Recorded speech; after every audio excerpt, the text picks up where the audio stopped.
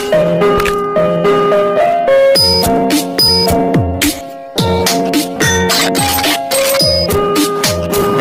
anh em, chào mừng anh em đã quay lại với channel của mình. Giới thiệu cho anh em một bộ này có tựa đề là Thân Thiên Chí Tôn Trọng Sinh. Anh em muốn nhớ lại đăng ký kênh Thanh Nhiệt Tình nhé. Thân Thiên Chí Tôn ta lại tính lại một lần nữa rồi. Nhớ lại Đại Hà Đế Quốc làm già, đại hôn của công tử số 1 Thần Thiên Lâm Phàm về mỹ nữ số 1 Thánh Vực Liễu Tù Âm. Đúng là chuyện đẹp đẽ mà. Thôi sao, nhanh đi xem đi. Chúc mừng nhé. Con dưới còn vui, mời vào bên trong.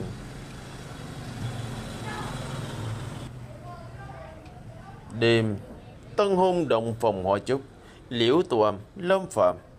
Ta là đế quốc Thần Thiên đệ nhất công tử Thần Thiên Chí Tôn. Tù Âm lại không ngờ trong đêm đại hôn, nương tử lấy sát phù. Trên kiếm có độc, phế thần lại không thể giải. Có lẽ trên kiếm còn có cái loại độc dược khác nữa. Không ngờ ta lại thả lòng cảnh giác đến mức này. Bị người mình yêu sâu sắc liên hợp với các thế lực thần thiên khác mưu hại mà chết. Ta, Thần Thiên Chí Tôn Lâm Phàm cứ vậy chết như sao? Ta không cam tâm. Hỗn độn à? Hỗn độn? Không biết đã qua bao nhiêu lâu. Thiếu gia. Đây là... Ta chưa chết. Thiếu gia, ngươi nhất định đừng có chuyện gì đấy. Thần Thiên Chí Tôn ta tỉnh lại một lần nữa rồi. Thiếu gia tỉnh rồi. Cuối cùng thì ngài cũng đã tỉnh rồi, cả nhà đều sợ chết mất. Thành, Phàm Nhi, con cuối cùng cũng đã tỉnh rồi. Mẫu thần Lâm Phàm, Lý Bình. Đứa bé ngốc này, sau này đừng có làm cái chuyện ngốc nghếch nữa. Là mẹ của cơ thể này, bởi vì ta chưa từng có mẹ. Chuyện ngốc ư? À, Truyenvuinhon, tu vi của Lâm Phàm ta bị phế. Ngươi lại cháy nhà hồi của, lừa tình cảm của ta, cướp chuyển hóa thần đan nhà ta. Nếu như có kiếp sau, Lâm Phàm ta sẽ là người đầu tiên không tha cho ngươi. Hả? Là ký ức của cơ thể mà ta vừa trùng sinh vào sao? Hơn nữa, cũng là người bị ta hại. Lâm Phàm đệ nhất võ thần công đại hạ đế quốc, tánh tuyệt chí tôn, đêm tân hôn bị tần đường giết chết. Lâm Phàm 16 tuổi bước vào hóa thần đỉnh phong, tu vi bị phế, rơi xuống nước mà quẹo. Vâng mẫu thần. Dân phu nhân à. Thành, ngươi chăm sóc cho thiếu gia đi, ta đi nói với lão gia một tiếng. Thành, em là nha hoàn bên người ta sao? Đến đây. À, thiếu gia có chuyện gì sao? Bốn thiếu gia đang nghĩ làm sao để lừa Thành nhà ta về Tây. Thành nhà ta mặt thì xoan phấn nộn, đúng là càng ngày càng xinh đẹp nha. Thiếu gia càng ngày càng không đứng đắn rồi, ngay cả em cũng trêu chọc. Tiểu súc sinh kia, cuối cùng cũng tỉnh rồi à? Thì từ thối. Phụ thân của Lâm Phàm làm chấn ông hét cái gì mà hét, Phàm Nhi mới tỉnh thôi. Con trai, sau này đừng có làm những cái chuyện ngu xuẩn như vậy nữa. Chỉ là nữ nhân triệu gia mà thôi, con muốn bao nhiêu thì có bấy nhiêu. Vâng. Phụ thân à, con biết sai rồi. Là con trai bất hiếu, con nhất định sẽ bắt Truyenvuinhon phải trả giá. Thôi chỉ là một viên hóa thần đan mà thôi. Tu vi con bị phế cơ thể yếu ớt, còn con sao là ta đã thỏa mãn rồi. Báo cáo lão già. Lão già, phu nhân người của Triệu gia đến rồi. Bọn họ nói là muốn tới thối hồn. Cái gì? Thối hồn? Thiếu gia ta, hắn đến lừa tình cảm của cùng trai ta, trộm đi báo giá truyền của nhà ta, còn dám tới đi thối hồn, đánh đuổi trốn cho ta. Được lắm Truyenvuinhon. Phụ thân à, nếu đã đến rồi thì là khách. Chúng ta vẫn nên đi gặp thì hơn. Mối thù này hãy để ta báo cho. Phàm Nhi à, rõ ràng bọn chúng ta đã sỉ nhục của chúng ta, có không gì ra sao? Hôm nay nếu không gặp thì sau này chuyện sẽ mất xương trong họng. Kết tục sớm cũng được thanh tịnh. Sao Phàm Nhi giống như biến đổi thành người khác vậy? Nếu còn muốn gặp thì gặp đi, nhưng mà đừng kích động quá, không tốt cho cơ thể đâu. Vâng, mẹ cứ yên tâm đi, con sẽ không kích động đâu. Phàm Nhi, con ăn cơm trước đi, ta muốn xem thử rốt cuộc lò triệu gió này muốn giở trò gì.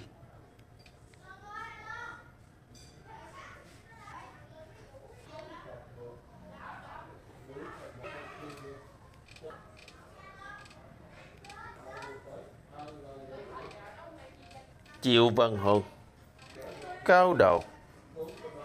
Lão già ngay đến rồi. Lâm gia chủ, tộc trưởng Triều gia, chuyện hôn lễ chúng tôi vô cùng hổ thẹn, nhưng mà cũng chỉ là trò đùa giữa mấy đứa nhỏ mà thôi. Mong Lâm tộc trưởng tha thứ cho Triều gia chúng tôi. Trò đùa thì tha thứ. Các ngươi có thể lấy được hóa thần đan ra không? Lâm bá phụ là lỗi của cháu. Hôm nay cháu đến là để xin lỗi Lâm Phàm. Triệu Văn Hân. Xin chào Lâm tộc trưởng. Ta là cao đạo của Cao gia đại hạ. Triệu Văn Hân là nữ nhân của ta. Mặc dù không lấy hóa thần đan ra được, nhưng vào tay thế thì ta vẫn có thể lấy ra đây. Ồ, dụ dỗ các người của Cao gia luôn à? Chẳng trách là dám đắc tội với bọn ta, hóa ra là có người chống lưng à. Nếu đã như vậy, vậy thì nhanh lấy ra đi, rồi đi luôn cho sớm. Không vội, nữ nhân của ta cũng có vài chuyện với thiếu gia Lâm gia.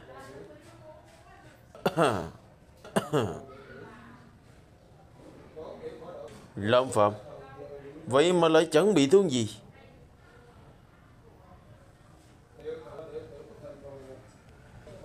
Lâm Phàm đại ca, ta không hề biết chuyện đã làm hại huynh, mong huynh tha thứ. Nếu như hôm nay đến đây để xin lỗi thì bây giờ có thể đi rồi. Cái gì? Ngươi chính là Lâm Phàm à? Chính là cái tên phế vật nhà ngươi mượn lời ngoan tiếng ngọt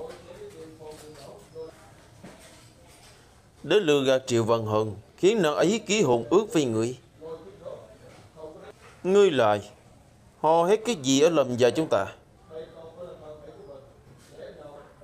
Ta chính là cao đạo của Cao gia và là người đàn ông của Triệu Văn Hân. Cao đạo à? Là cái thứ gì? Chưa từng nghe nói đến. Lâm Phàm ca ca trước đây bị lừa ký hôn ước với Quỳnh. Vì vậy hôm nay mới đến là mang theo lễ vật nhận lỗi, đến đã thối hồn. Triệu Văn Hân này, Quỳnh đừng có làm khó ta nữa. Còn mắt của Lâm Phàm kia trước này bị cái gì vậy? Vậy mà lại chinh trúng cái loại nữ nhân trà xanh này. Thì là mặt bạc quá. Tập 2. Lâm Phàm, Triệu Văn hiện giờ là nữ nhân của ta. Mặc dù ngươi đã từng là thiên tài, nhưng bây giờ chỉ là một phế vật mà thôi. Cái gì? Ngươi đừng có tưởng là người của Cao gia thì có thể làm mưa làm gió. Ta có thể khiến ngươi thành phế vật đấy. Lâm tộc trưởng đừng có tức giận. Công tử nhà ta cố tình mang đến vài viên đan dược thượng hạng để làm quà xin lỗi. Trưởng lão cao già. Đan dược thượng hạng ta muốn xem thử là cái đan dược nào. Đây là ngưng huyết đan dược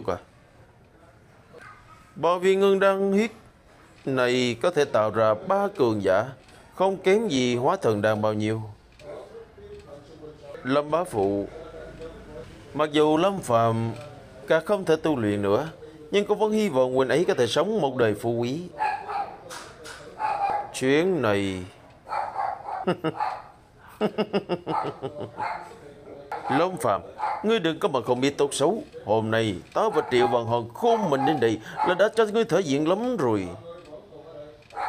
Trong mắt ta, Triệu Văn Hòn cũng chẳng chỉ là một món đồ chơi. Ngươi thích thì ta sẽ ném cho ngươi. Các ngươi đều có tưởng rằng uống hóa thần đan rồi thì có thể trở thành thiên tài.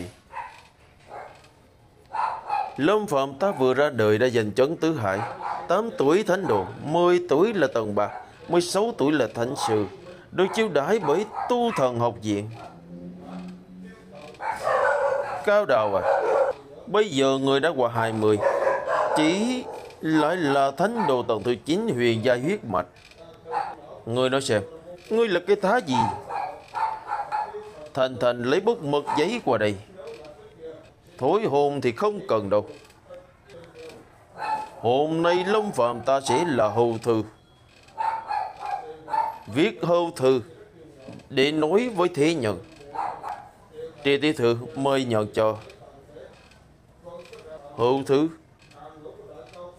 công tử ngươi phải làm chủ cho thiếp. Lâm Phàm, ngươi ức hiếp người quá đáng. Hôm nay ta sẽ không tha cho ngươi. Thiếu gia cẩn thận. Sao nào? Vô năng cuồng nộ. Đủ rồi, Lâm Phàm tên phế vật. Chính là ta dùng người lừa phá chướng đạn. Vậy thì đã sao? Bất cứ một người đàn ông nào cũng mạnh hơn người. Cao đầu đã nằm trong bản tìm lòng con người thì chỉ là giống như là tiểu nhân bị ổi, sinh lòng đố kỵ mà thôi. Đố kỵ? Cao đầu chẳng qua chỉ là thủ hạ bài tướng với tay ta mà thôi. Ta có thể ký hôn ước với cô, đương nhiên cũng có thể hưu cô. Hôm nay ta đến là muốn nói với người, tên phế vật nhà người không xứng có được Triệu Văn Hân. Ta không xứng. Ngươi quả nhiên nỗi thương của cơ thể này nghiêm trọng đến như vậy, ta vẫn chưa hoàn toàn thích ứng được. Thì từ thối, ngươi đã làm gì với con trai ta? Người đâu, bắt hắn lại cho ta. Khoan đã, ai dám động vào thiếu gia nhà ta? Hôm nay ta muốn người đó phải chết. Lâm gia cũng không muốn thấy chuyện lưỡng bại cầu thường chứ. Mong gia tộc nghĩ lại. Đường là công tử cao già, lấy chỉ dám bắt nạt một nội phế vật như ta, đúng là nực cười. Đúng vậy, một tên phế vật, bắt nạt hắn thì cũng không có ý nghĩa gì. Nhưng ngươi lại sỉ nhục ta thì không được, Đao ca, đừng có tha cho hắn. Hờn nhị sợ cái gì chứ? Hai chúng ta đều đã là học sinh của tu thần học viện rồi. Chỉ là một phế vật thì chúng ta có thể tùy ý đập chết. Lâm Phàm, tên phế vật này. Hai người họ đều là học sinh của tu thần học viện, còn không mau xin lỗi cậu công tử Triệu tiểu thư đi. Lâm gia lầm lòng. Không sai, nếu như không phải tên phế vật người, sao lại có thể mất đi phá chướng đàn chứ? Lâm gia Lâm trường lão Lâm Trạch. Lâm Phàm, ta chứng mắt người lâu rồi. To gan, Lâm gia là phụ thân ta làm gia chủ, hay là các người làm chủ? Ta có phải phế vật hay không, ta có hưu thư hay không thì liên quan quá gì tới các người. Chỉ là tu thần học viện thôi mà. Chuyện con bây giờ ta muốn lập cá cược với cao đạo. Thú vị, thú vị. Nói nghe thử xem cá cược cái gì. 3 tháng sau, ta sẽ thi vào tu thần học viện, lúc đó ta với ngươi đấu một trận. Nếu ngươi thua thì hai người các ngươi phải quỳ xuống cho ta, tự mình rồi cút đi. Vô cực này ngươi thấy thế nào? Khẩu khí cũng không nhỏ hả? Cái gì? Trong vòng 1 năm lại thi vào tu thần học viện? Lần nữa, Lâm Phàm chẳng phải đang đùa sao? Lâm Phàm à, bây giờ ta chỉ thiếu có một bước nữa là đã thánh sư cường giả rồi. Vậy mà ngươi lại muốn đánh bại ta trong vòng 3 tháng? Sao nào, ngươi không dám sao? Ta không dám, buồn cười. Vậy nếu như ngươi thua thì sao? Nếu như ta thua, ta sẽ tuyên bố hậu thư vô hiệu. Được, mọi người đều đã nghe thấy rồi đấy. Một lời đã định. Tên phê vật này muốn đánh bại ta trong 3 tháng, người ngu mới nói mớ thôi. Bồi thường cũng đưa rồi, hẹn thì cũng đã hẹn rồi. Vậy chúng tôi xin cáo từ trước. Lâm Phàm, hy vọng ngươi tuân thủ lời hứa.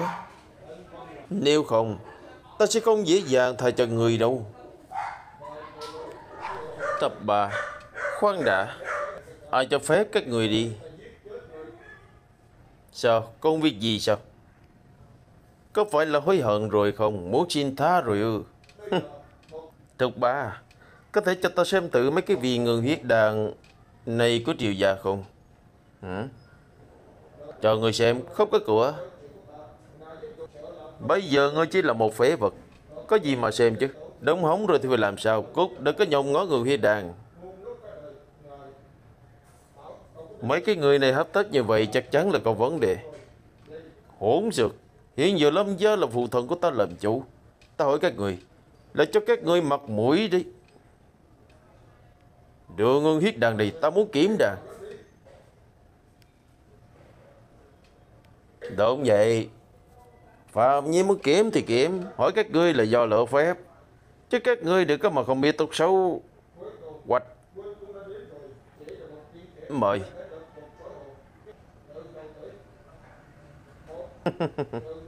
Kiều dần hồn cao đào. Tương giá bọn ta giới hiếp thật à? Làm vài viên phế đàn ra mà đã muốn lừa bọn ta rồi. Tưởng ta là đứa trẻ lên 3 tuổi ư? Lâm Phàm, ngươi có ý gì? Lão phu là luyện đàn sư cấp 3 đó. Đang dược không có vấn đề. Ta không biết người đang có ý đồ gì. Ta có ý gì à? Chắc người đã rõ ràng nhất. Mọi người đều biết thành phần chủ yếu của người huyết đàn là huyết linh thảo ở núi Cùng Luân. Mùi vị thì lâu dài cực phạm nguyệt đàn là trạng thái bán khô không dễ tàn. Nhưng viên đan dược này lại là trạng thái bột. Nếu như ta đoán không nhầm, chắc là đã trộn vào tán huyết dịch màu đỏ rồi. Cái gì? Là giả sao? Không phải chứ, hóa ra là như vậy. Triệu gia và Cào già đáng ghét là dám dùng đan dược giả. Một khi uống cái loại đan dược này không chỉ ngừng huyết tăng tiến tu luyện, hơn nữa còn sẽ trúng kịch độc, tu vi tiêu tán. Triệu gia lòng dạ đúng là ác độc. Ồ Lâm Phàm, ngươi là luyện đan sư sao? Mọi người không lẽ lại tin lời nói bậy của tên phế vật này thật à? Lâm Phàm, Triệu gia có ý tốt đến đây thối hồn xin lỗi. Ngươi nói bậy vậy là có ý gì? Đúng vậy, tên phế vật này thật là quá đáng. Hắn lại tìm thấy diện như vậy sao? Đây chính là tộc nhân của mình. Đúng là mở rộng tầm mắt. Nếu mọi người đã không tin thì ta cũng không sao. Loại đan dược này vừa ăn vào sẽ biết ngay là thật hay giả. Ai muốn thử đây?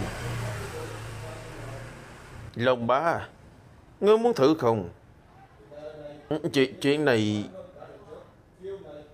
Lâm gia ta không ai muốn thử. Vậy thì chắc có người có Triệu gia thử thôi. Ai thử đây? Triệu Văn Hồn có thử đi. Lâm Phàm, ngươi có ý gì? Đan dược không có vấn đề thì cứ ăn quăng minh chính đại là được rồi. Nếu không có ai dám thử thì các ngươi mặc nhận rồi có đúng không? Cho dù không phải là thượng phẩm đan dược thì ta cũng không nói gì. Nhưng các ngươi lại lấy độc dược đến, xem ra là hôm nay không muốn đi nữa rồi. Triệu gia các ngươi thật là to gan. Người đâu bắt chúng lại.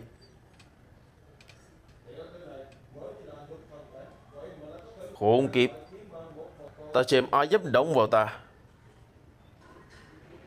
Người Long gia đừng có không biết cái thức thời.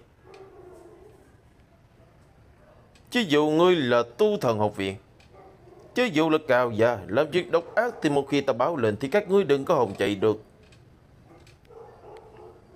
Lâm Chấn, ngươi có biết giáo viên hướng dẫn của ta là ai không? Là Diệp đại sư. Ông ấy đã đạt tới linh thiên cảnh rồi. Nếu ngươi dám động vào ta sẽ báo ông ấy diệt Lâm gia các người. Lỗ phu ở đây. Thầy, ta là linh thiên cảnh, một tay của ta có thể diệt Lâm gia các người. Lâm thiên cảnh thì đã sao? Ta đã biết ngươi mai phục ở đây từ lâu rồi. Hôm nay các ngươi đừng hòng ai đi được. Ồ nhóc con, có ý gì? Cái gì? Đây là... Tại sao ngay cả chúng ta cũng mềm nhũn vô lực vậy? Lâm Phàm đã chết, người lại dám hạ độc bọn ta. Đây là Lưu Ảnh Châu. Đối thoại và hình ảnh của các người đã được ghi lại trong lời này rồi. Nếu như người dám động vào ta sẽ bảo người ấy diệt Lâm gia các người. Tôi vì và hy vọng người tuân thủ lời hứa. Nếu không, ta sẽ không dễ dàng tha cho người. Lâm Phàm, người đã hạ độc gì với bọn ta? Ngay cả Diệp đại sư cũng... Các người đã tận độc đan cho Lâm gia ta, chứng cứ ra đầy đủ. Đây hoàn toàn không phải độc gì, mà là thành phần của viên độc dược này, đoạn hồn hương. Lúc nãy, trước khi ta bóp nát cái viên đan dược này, đã cảm nhận được cái mùi vị của đoạn hồn hương rồi. Liền âm thầm nói cho cha ta trước, để ta và cha tạm thời bớt khí.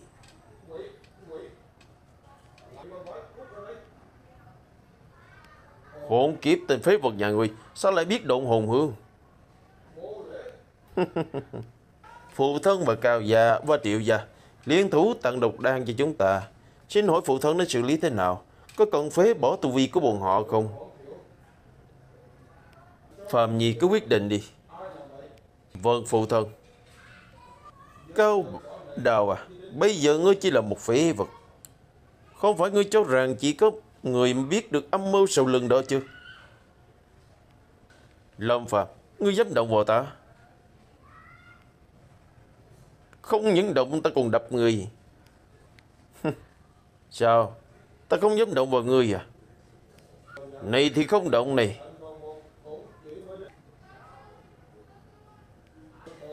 Ta muốn các người nhớ kỹ, kết cục khi đắc tội với Lâm Phàm ta chỉ có một. Lâm Phàm, ngươi lại dám thừa lúc độc đả cậu, ta phải giết ngươi. Không biết nằm ở trong hoàn cảnh nào. Các người nhớ kỹ cho ta. Bây giờ ta có thể chơi chết các người, 3 tháng sau thì vẫn có thể chơi chết các người.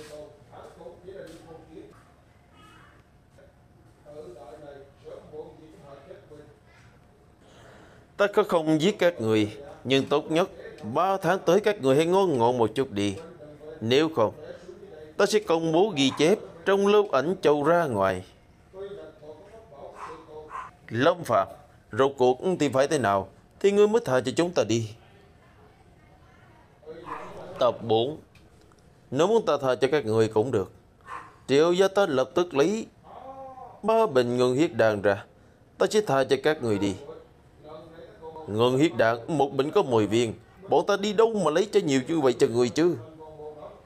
Vậy thì đừng trách ta không khách khí. Ta có thể phái người đưa 2 bình tới, cầu xin người tha cho chúng ta. Vậy thì ta đợi, lấy đan dược tới chuột người. Một hồi sau. Rất tốt. Ta sẽ mở trói buộc cho bọn họ. để bọn họ tự quay về giải độc. Nhanh chóng đưa người tới cút đi. Vâng, đi ngay. Đúng rồi, Diệp đại sư à. Trong người trúng độc của đoạn hồn hương, không quá 5 ngày chắc chắn sẽ chết. Chỉ có Lâm Phàm ta mới trị được cho người. Ngươi tự mà suy nghĩ đi. Ngươi làm sao biết được ta không thể chữa được đoạn hồn hương. Chuyện ngươi không biết quá nhiều. Cút đi. Các người nhanh chóng cút đi. Nhớ kỹ, ảnh Lâu Châu vẫn nằm ở trong tay ta. Lâm Phàm, ta nhất định sẽ khiến người trả giá. Mới vào mà ông này lại thảm nhất. Vừa xuất hiện tôi đã thảm như thế này rồi. Phàm Nhi à, ngươi hiết đắc lần này sẽ không lại vấn đề gì nữa chứ? Phu thân à, có lẽ bọn họ không dám động thủ nữa đâu. Ngươi cất ngưng huyết đan này đi. Tôi con cầm lấy đi. Cái này cô nên có được. Cảm ơn phụ thân. Phụ thân à, Phàm Nhi cảm thấy hơi mệt mỏi, muốn về phòng nghỉ trước. Đi ra, con đi.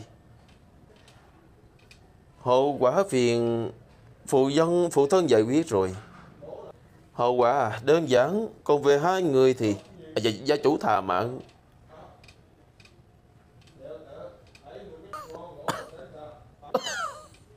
Thiếu gia, người không sao chứ? Không sao. Em bỏ Đăng dược xuống đi, rồi ra ngoài trước đi. Ta muốn yên tĩnh một mình. Vâng, thiếu gia. Quả nhiên không có thực lực, có loại phế vật như cao đạo cũng có thể khiến ta bị thương. 3 tháng sau ta nhất định phải phế bỏ hai đứa nó. Ấy là bọn họ cũng không ngờ được cái loại bình thuốc giai đoạn phẩm cấp này cũng hàm chứa bảo vệ thần hồn. Hãy để ta thử xem trong chiếc bình này có bảo vệ thần hồn nào. Phá.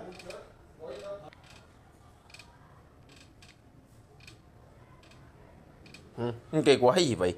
Mấy quyển sách còn mấy viên đan dược tinh hồn nữa chứ. Cái thứ đồ trong bảo vệ thần hồn này sao lại rác rưởi thế nhỉ? Đi đổi ít linh thạch cũng được thôi. Chưa thích. Linh thạch là tiền tệ của thế giới này. Chỉ thành thượng phẩm, trung phẩm, hạ phẩm, tỷ lệ đổi 1/10. Cảm giác này là cái lỗ đan dược đã bị người ta phá giải rồi. Không thế nào. Làm già không thể nào có cái loại cao thủ như vậy tồn tại được.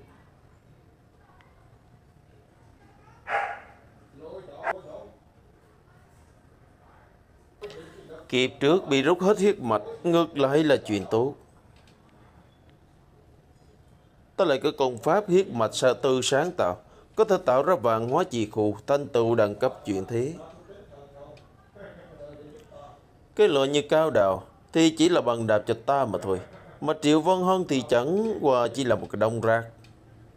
Nhưng mà Liễu Toàn, chuyện ngươi phế tu vi của ta chắc chắn sẽ đổi lại công đạo từ nguyên chủ. Còn có lo hả? Ta phải giết người báo thù.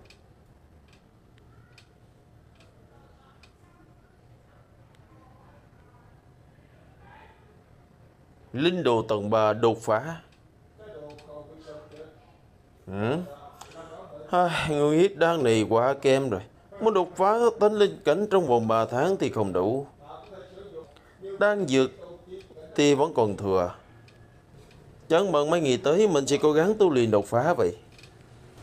Đại hoàng tu lòng ấn, lục đạo luân hồi trưởng.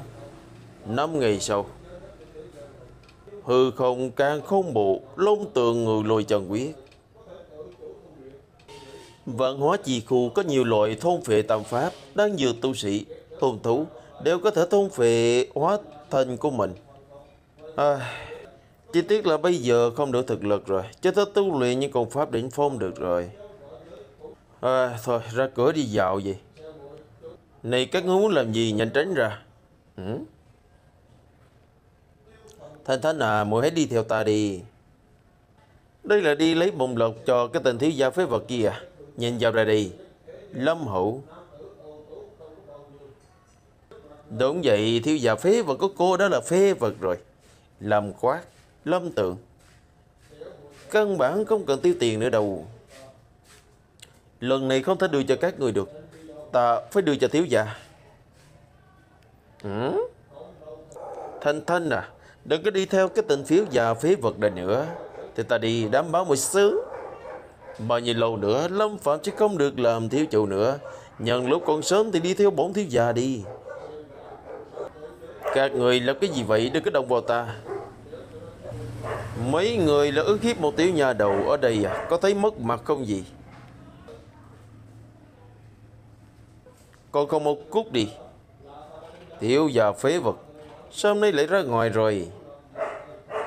Ở trong viện này có thờ mấy cái con chó, xem ra hôm nay phải dạy dỗ lại cho tốt rồi. Hả? Ở đâu? Có chó sao? Hai thằng ngốc à? Ngu xuẩn, hắn đang bắn chúng ta.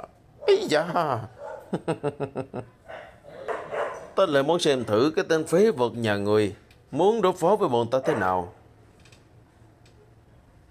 Nếu như người không dám thì Thanh sẽ là của bọn ta đấy. Thiếu chủ.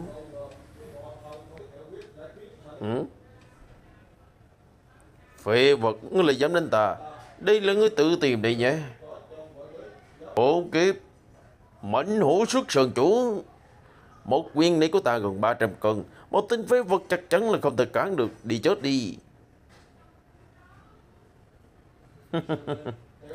Ồ, ngươi nghĩ nhiều rồi. Đi. Vốn dĩ không định bắt nạt các người, là các ngươi tự mình rước lấy nhục. Không trách được ta đâu đấy. Thành, chúng ta đi. Tập 5. Thiếu gia giỏi quá, người có thể tu luyện rồi. Lâm Phàm, ngươi đừng vui mừng quá sớm. Tháng sau, Lâm Hàn thiếu gia sẽ về. Đến lúc đó, ngươi sẽ không còn là thiếu chủ nữa rồi. Ồ, vậy sao? Nhưng mà trước khi Lâm Hàn quay về, ta vẫn là thiếu chủ. Ta sẽ có thể khiến cho cả người sống không bằng chết. Cút đi. Thiếu gia, đây là 50 hạ phẩm linh thạch. Thành đi nhận cho người. Nha đầu ngốc à, ta không để ý mấy cái thứ này chút nào đâu. Ta đưa em đến một nơi. Thiếu gia muốn đi đâu? Công hội luyện đan. Bây giờ mà muốn nhanh chóng tăng tu vi thì tài nguyên bổ trợ rất quan trọng, mà các loại đan dược thì không thể thiếu được. Bây giờ đan dược bình thường đã không còn hiệu quả với mình nữa, phải luyện ra đan dược mạnh mẽ hơn mới được. Công hội luyện đan. Thiếu gia muốn mua đan dược sao? Không biết thiếu gia có mang theo tiền không? Nhưng mà em chỉ có một ít tiền. Có lẽ không đủ.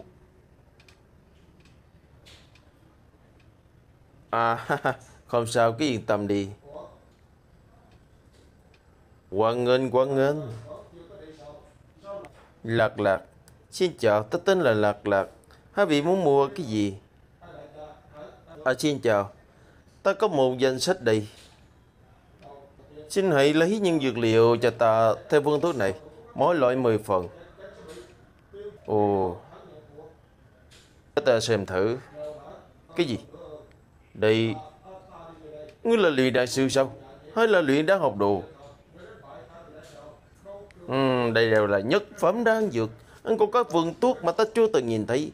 Hạng trẻ tuổi như vậy đó là luyện đan sư sao? Không thể nào. Hả? Sao? Không phải. Sao thế? Cái gì? Người đến để trêu đùa ta à? Đây đều là dược liệu của nhất phẩm đan dược. Người không phải luyện đan sư, ta không thể đưa dược liệu cho người. Không phải luyện đan sư thì không thể mua dược liệu à? Ai quy định thế? Ta trả giá gấp 3. Thiếu gia, chúng ta không có nhiều tiền như vậy. Đây đều là những dược liệu quý giá, dùng ở trong tay của luyện đan sư thì mới không bị lãng phí. Tên này không chỉ không phải luyện đan sư, Mà còn ra phải có tiền này chứ. Chà chà chà, vừa nhìn đã biết hắn là có hiểu cái gì rồi. Đi đi, ở đây đều là hội trưởng của chúng tôi quy định. Hội trưởng quy định à? Ta tưởng là ai, hóa ra là cái tên Vương Lượng kia. Cái tên này đúng là keo kiệt. Người không mua được đan dược đầu tiên nhanh chóng rời khỏi đây đi. À không, mặc dù ta không phải luyện đan sư, nhưng hôm nay ta muốn thi luyện đan sư ở đây. Nà ní. Bây giờ sao? Người xác định là bây giờ. Đúng vậy, không sai. Tiêu già, người không phải trước giờ chú từng luyện chế qua đan dược sao? Làm sao mà khảo hạch được đây? Đan dược cũng chưa bao giờ luyện chế, mà cũng dám tới đây khảo thí luyện đan sư. Ai nói bọn thiếu vì không luyện được đan dược, chỉ là luyện đan mà thôi, căn bản không có gì khó cả. Cái gì?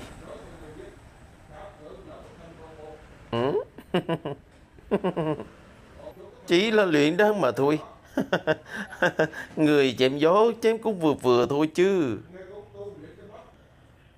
Dược tài thì ta cần, thì phải đạt được cấp luyện đan sư mới có thể sử dụng. Muốn lấy toàn bộ phải lấy tam phẩm luyện đan sư mới được. Người mới đến 20 tuổi liền luyện đan học đồ cũng không phải, còn muốn dùng tam phẩm dược liệu à? Các cái tòa thành tam phẩm dược đan sư này có thể đếm trên đầu ngón tay, nhưng mà những người đó đều là trên 100 tuổi. Ồ, rất tốt. Vậy thì ta liền khảo hạch tam phẩm đi. À, thật là xin lỗi, khảo hạch chỉ có từ tứ cấp nhất bắt đầu. Hiện giờ ngươi chỉ là khảo hạch luyện đan học đồ thôi. Hai người này tính làm cái trò cười ư? Hơn nữa mỗi lần khảo hạch yêu cầu nộp 100 linh thạch phí dụng. Luyện đan học đồ yêu cầu phải nắm giữ một vạn loại dược tài cùng với dược lý của chúng. Phiền phức như vậy ư? Vậy thì bắt đầu từ luyện đan học đồ đi. Đây là 400 linh thạch, là khảo hạch đến tam phẩm luyện đan sư phí dụng. Ngươi hiện tại mà ta đi khảo hạch đi. Khọt lạc tới phát nghiện rồi sao? Nhưng mà đã ta kiểm tra đã. Không sai, đủ tiền. Tiền thì ta đã nhận rồi, con ngươi ta mặc kệ đi. Đến lúc đó thì đừng có mà khóc. Nữ tử này còn không biết, ngày trước ta chính là một trong 3 vị luyện đan tông sư. Lật tiêu mì nữ. Lục gia lục phòng, 4 thiếu gia tới thăm người. Ngươi lại định đi đâu đó rồi? Ồ, đây không phải là Lục thiếu gia sao? Hôm nay ngài lại tới khảo hạch luyện đan học đồ. Tất nhiên rồi, 4 thiếu gia lần này đã chuẩn bị đầy đủ. Lập tức 4 thiếu gia sẽ trở thành luyện đan học đồ trẻ nhất. Đi, ngài để ta đăng ký cho vị công tử này trước. Đúng rồi, công tử ngài tên là gì? Tên của ta là Lâm Phàm.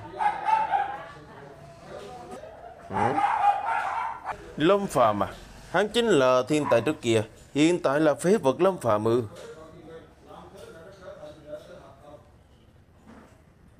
Nhưng theo ta biết thì Lâm Phàm căn bản không biết luyện đan.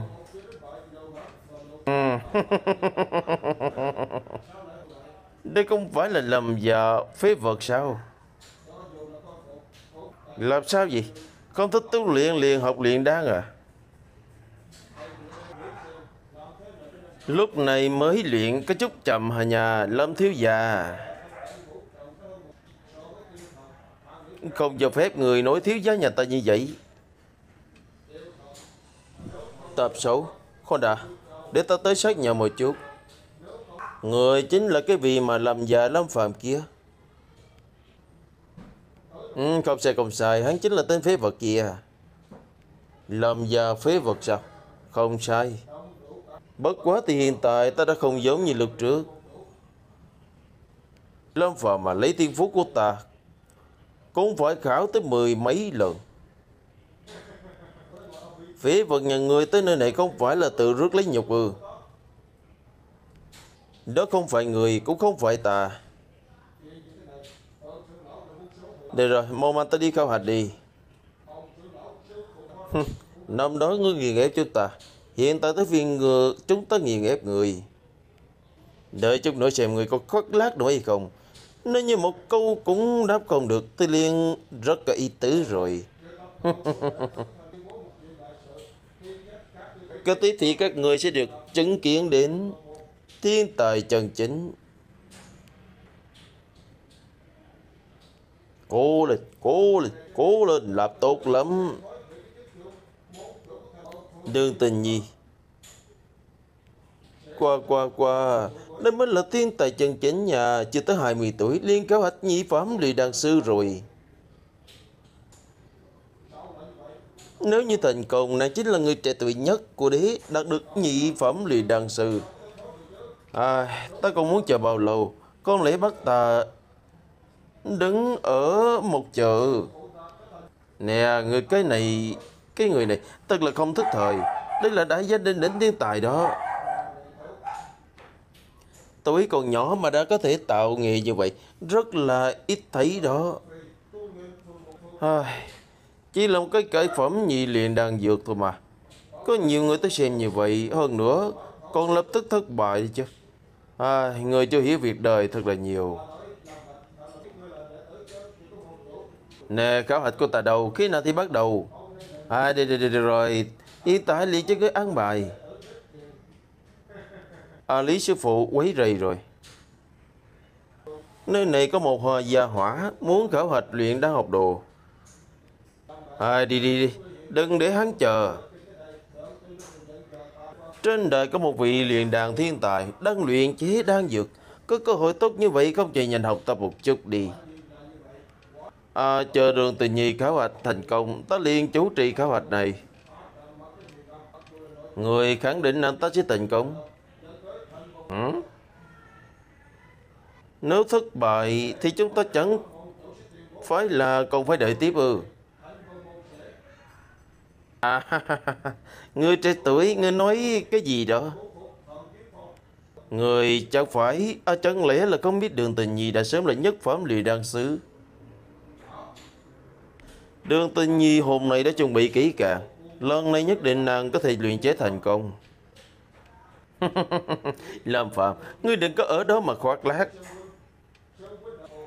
Người, một tên luyện đan học đồ cũng chưa đạt tới thì có tư cách gì mà nói?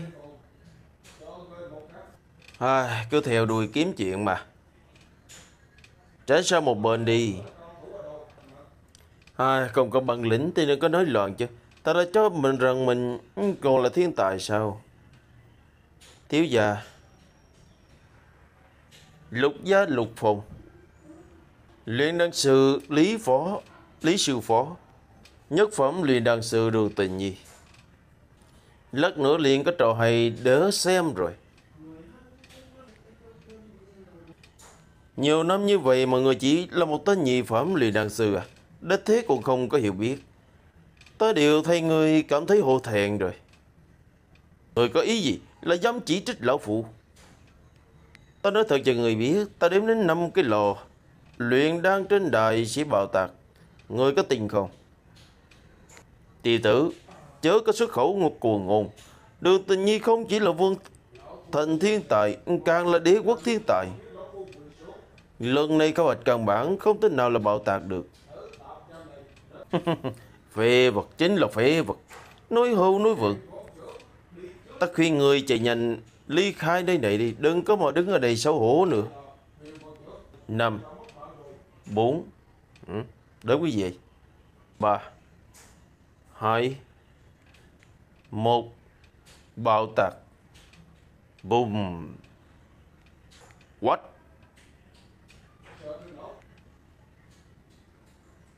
Làm sao lại Sao lại thế này? Thật sự bị bạo tạc ư?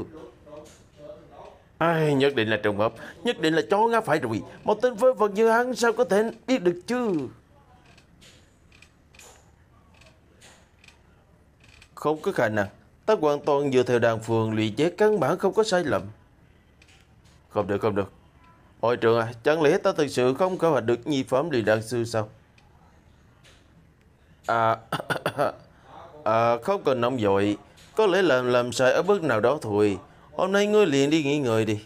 Luyện đàn khảo hạch hội trưởng. Không được, ta nhất định phải luyện chế ra nhi phẩm đan dược. Dù có luyện chế 100 lần, kết quả vẫn như vậy thôi. Đừng có uổng phí sức lực nữa. Ngươi là ai? Lì lão, vị này chính là đồ đệ ngươi. Đồ đệ? À không phải, giáo hỏa này liền luyện đang học đồ cũng chưa được. Một tên tới luyện đang học đồ còn chưa phải. Vậy mà lắm ở chỗ này hù nhau à? Để hắn lăn ra ngoài đi. Luyện đan cũng không biết mà còn sức khẩu cuồng ngôn. Hắn chính là đại danh đỉnh đỉnh phế vật Lâm Phàm đó. Hắn căn bản không biết luyện đan là gì. Cái gì cơ? Lâm Phàm, tu vi bị phế ở nhà nhàm chán quá nên qua đây quấy rối à? Nguyên lai là hắn, đuổi hắn ra ngoài đi. Ta hiểu luyện đan hay không, không quan trọng, mà quan trọng là một cái người tới tri thức dược lý cũng không thuần phục tục thì cũng muốn luyện chế dị phẩm đan dược à? Ngươi có ý gì? Có ý gì ta hỏi người. Dược thảo này vừa mới từ trong lô dược của ngươi bào tạp bày ra. Ngươi nói cho ta biết dược thảo này tên là gì? Cái đó là... Lâm Phàm, ngươi sẽ không ngốc tới cái lỗi trình độ này rồi ư? Lá giống đuôi rắn, diệp tế nhiều tầng, tán ra ánh sáng là xà vi thảo. Ồ, ngươi thật sự xác định đây là xà vi thảo sao? Ngươi xác định?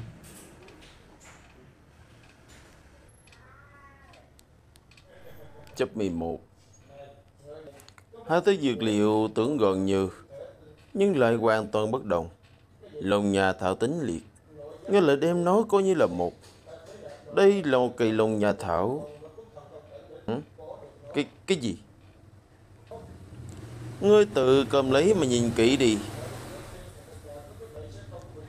Nơi này là từ hà thảo, kha lam quả, bách niên chu trúc. Hắn là muốn luyện chế phong hỏa đàn đi. Đúng vậy. Còn một thứ khác thì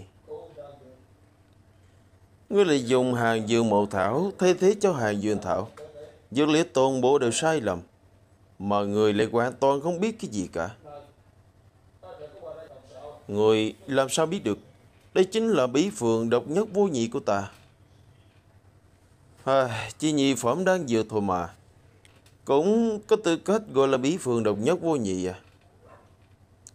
Luyện đan là một chức nghiệp cao cấp. Người khác thì nhau sẽ có độc môn bí tịch, dùng thủ pháp thì cũng không giống với nhau, dẫn tới công hiệu khác nhau. Nếu ta đoán không sai thì người căn bản là không có tư cách luyện chế nhị phẩm đan dược. Cái gì? Là dám đối tượng tiểu thư không có tư cách để luyện chế nhị phẩm đan dược? Cuồng vọng. Đường tiểu thư không có tư cách thì chẳng lẽ người có tư cách ư?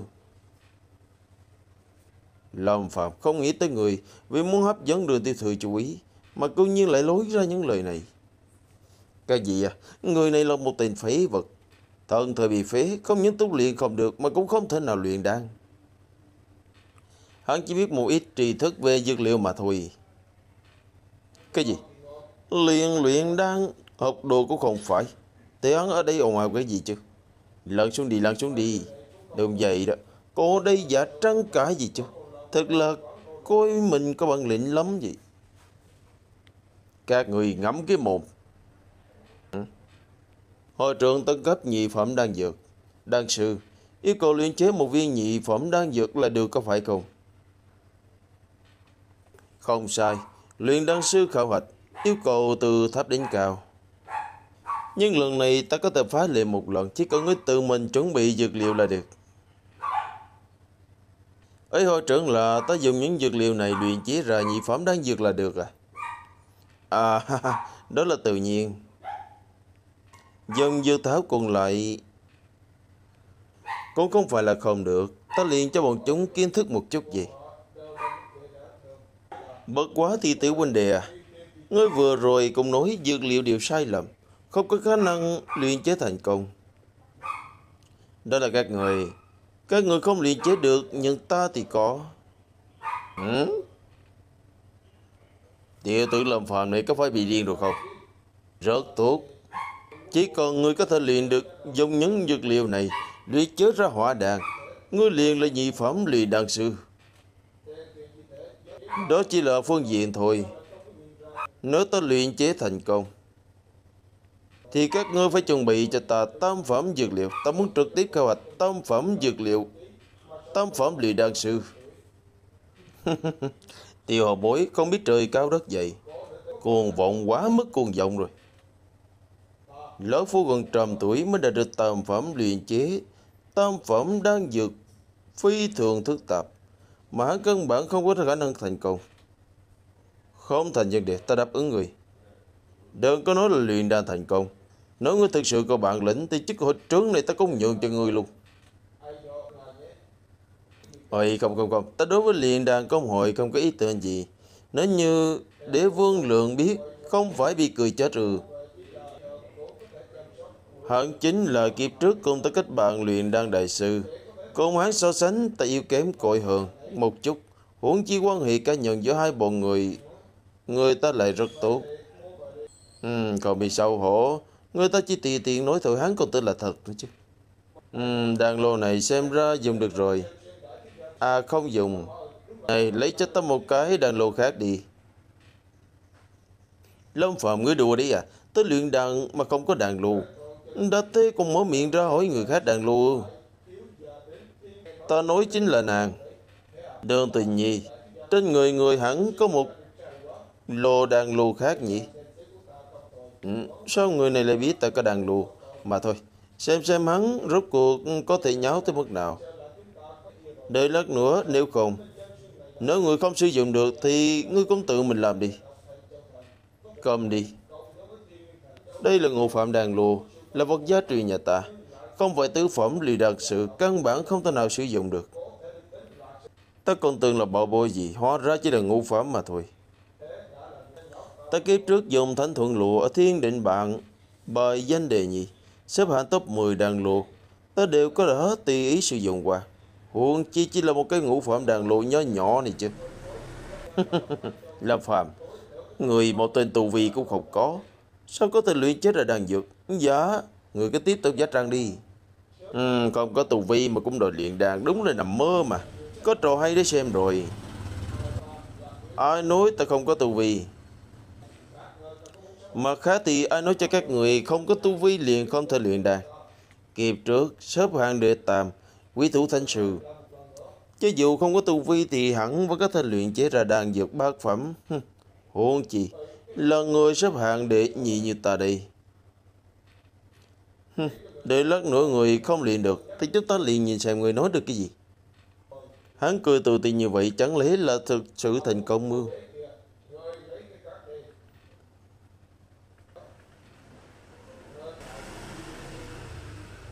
Không có tu vi, vậy mà có thể thúc giục ngũ phẩm đàn lùa. Hắn chẳng lẽ là ẩn giấu tu vi?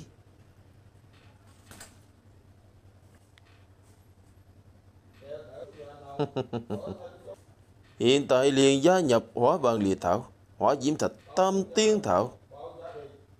Đây là thủ pháp gì? Nhìn cũng không nhìn vào mà liền ném vào Hắn coi luyện đan là trò chơi sao? Ôi, tốc độ quá nhanh rồi, lão phu căn bản không xem rõ được hắn làm cái chuyện làm thế nào để luyện đan dược. Tụ linh. Đùa, ta bình thường luyện đan còn ít nhất 1 canh giờ, nhưng như vậy liền đến bước cuối cùng rồi. Buồn cười, cái này cũng coi là luyện đan ư? 11. Thành đan. Cái gì? Sao có thể thành nhanh như vậy ư? Chuyện này không có khả năng. Thế mà thật sự luyện chế thành công rồi. Phó hội trưởng, ngươi xem, đan dược này đã thành hay không? Đan dược như bích ngọc, có lực đạo đàng hoàng. Thế mà lại là một viên thượng phẩm hoàn mỹ đan dược. Không thể nào, đan dược này quá thực là cực phẩm. Chuyện này không có khả năng, ngươi làm sao lại làm được vậy? Bất quá cũng chỉ là nhị phẩm đan dược thôi, có gì mà phải kinh ngạc chứ. Ta hiện tại có thể luyện chế tam phẩm đan dược rồi chứ. Ta không thích chậm trễ thời gian, phiền tối nhanh chuẩn bị nhanh lên đi. Còn có, đây là đan phương của ta, phiền tối nhanh chóng giúp ta chuẩn bị dược tài đi. Được thỉnh Tiểu Hiệp cho một lát. Chuyện này là sao? Hắn sao có thể làm được vậy? Liên hội trưởng đều tự mình giúp hắn chuẩn bị dược tài rồi. Gõ hòa từ trước tới giờ đều do bản thân tự mình chuẩn bị mà. Hắn rốt cuộc là tu vi gì? Lại không nhìn khẩu. Ôi, già hỏa này có địa vị gì đây? Tới rồi. Tiểu Hiệp, dược liệu đều ở chỗ này. Rất tốt. Sao có thể? Mặc dù phụ thân tự mình sử dụng lò luyện đan, mỗi ngày cũng chỉ có thể thúc giục luyện chế có một lần. Chẳng lẽ hắn là ngũ phẩm luyện đan đại sư?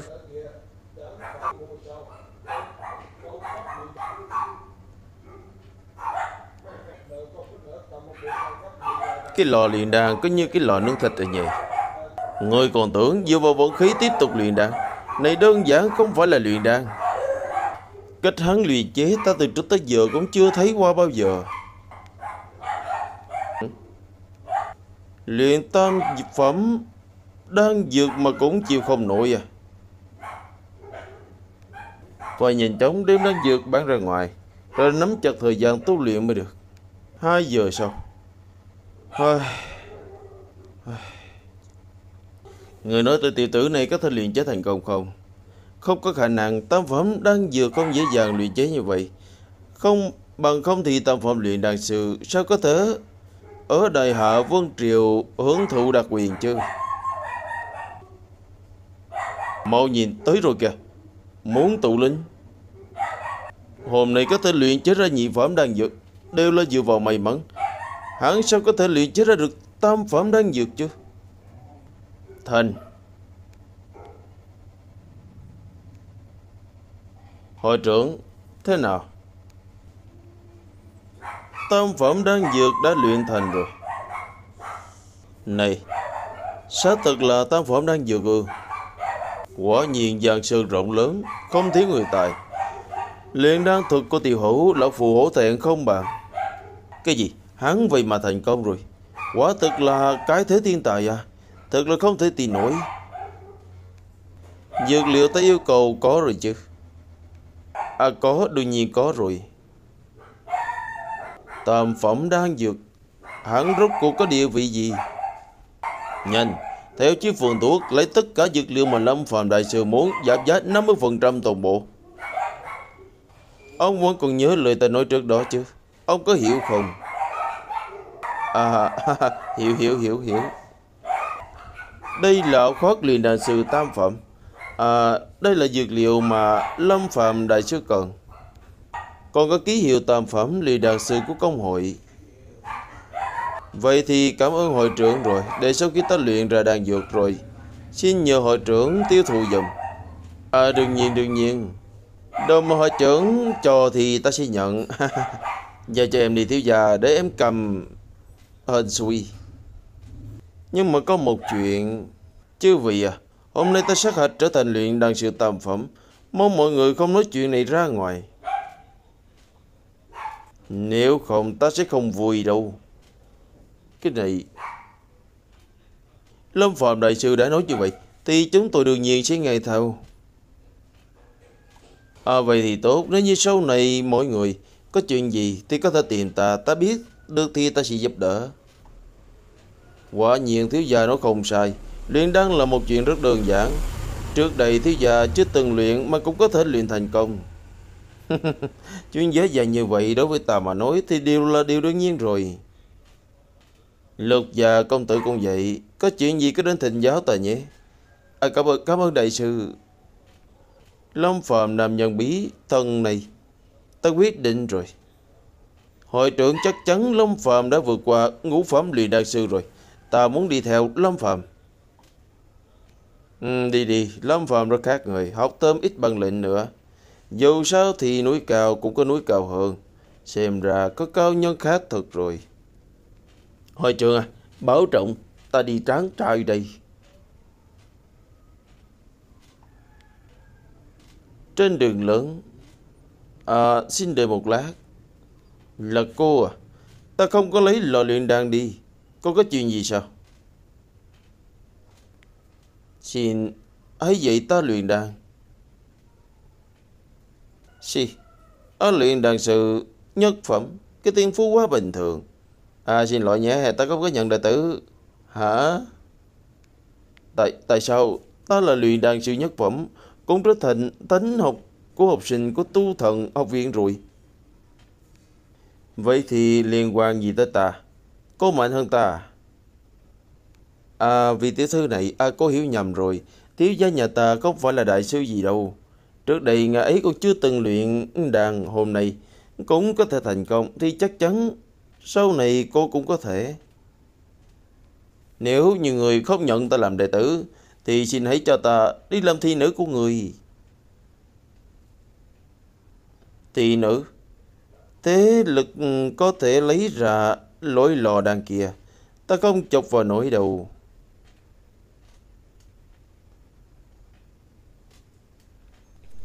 14.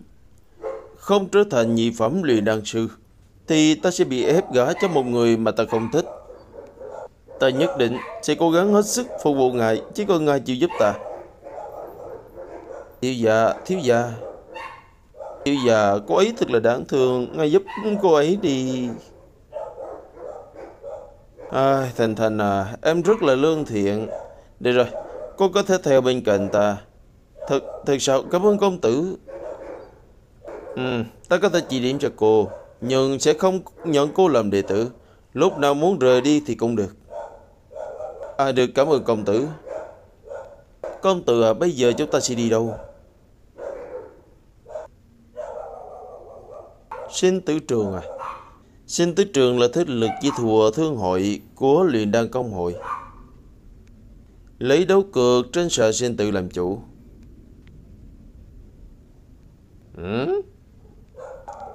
Hai dì mì nữ ở đâu rồi vậy? Vậy mà lại đi theo hắn. Thế chẳng phải là cái tên phế vật Lâm Phàm kia sao?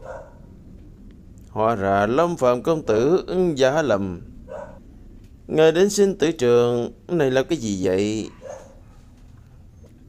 Đến sinh tử trường đương nhiên là để lên sàn sinh tử. Sao không hoan nghênh được? Tên này là ai vậy ta? Đương nhiên là hoan nghênh rồi. Nhưng mà chẳng phải ngươi đã biến thành phế vật à? Không, ta không có nói nhà. Để từ ngươi nói đấy, ta không có cố ý đâu. Lâu nè, chỗ kỵ gần nhà, nhanh đưa ta đi. Thì tiểu nhân mắt mù, không nhìn ra Lâm Phàm công tử đã có tu luyện lại rồi. Ta chỉ là một nô bộc dẫn khách mà thôi. Đừng có thêm tội cho ta, mời đi theo ta. Đường là luyện đan đại sư, sao lại đến những nơi như thế này chứ?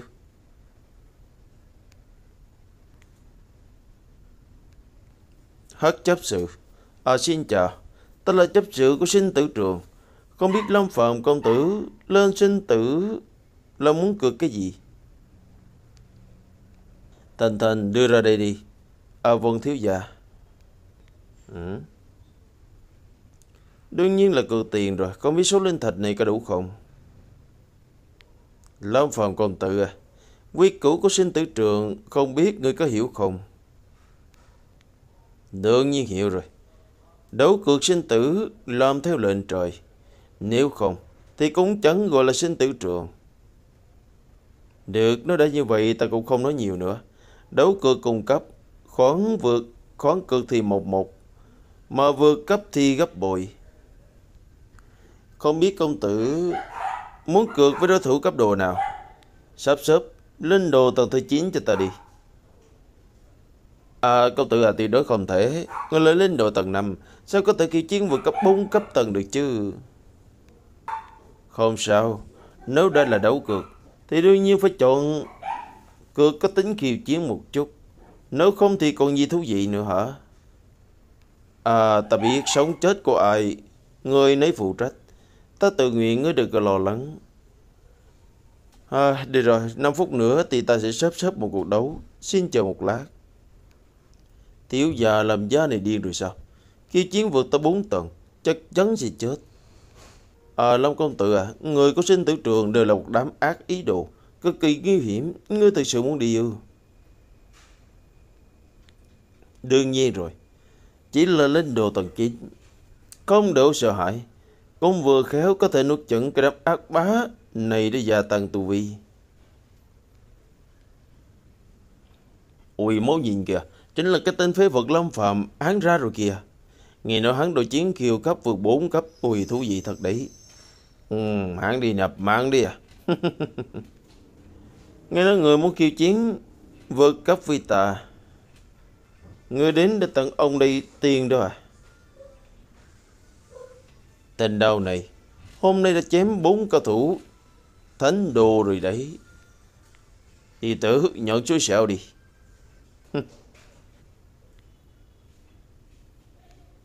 Giết người chỉ còn một đào. Đừng có nói sớm quá thế.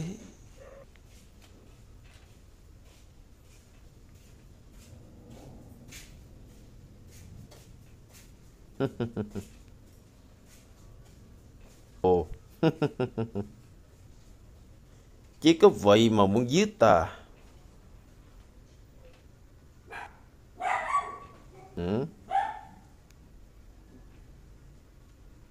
Thiếu gia,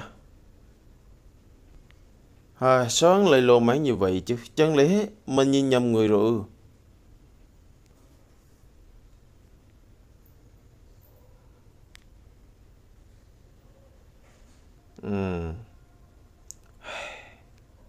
Bọn họ lại đến ngang tay sao?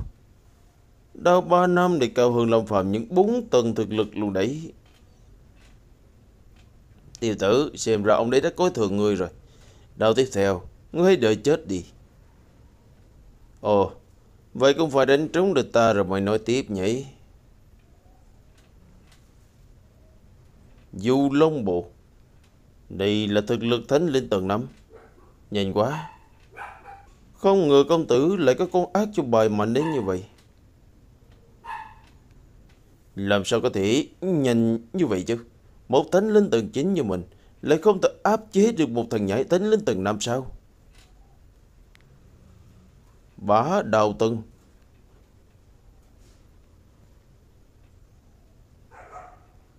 Chém trúng mày rồi, tiêu tử thúi.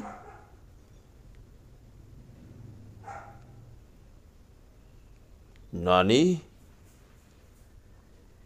Lâm Phàm, hắn đã giết Đào bà Nam rồi. Giết một tên thánh linh tầng 9 thôi mà lại dùng tới những 3 chiều. So với thực lực trước đây thì còn kém xa. Ôi, thật không thể ngờ, quả nhiên là thiên tài mà. Trên lịch tự tới 4 tầng đẳng cấp mà hắn còn có thể một kiếm giết chết nhân vật số 1 ở sàn đấu cược. Cho dù là bị phế tu luyện lại lần nữa thì cũng không hề kém Cảnh.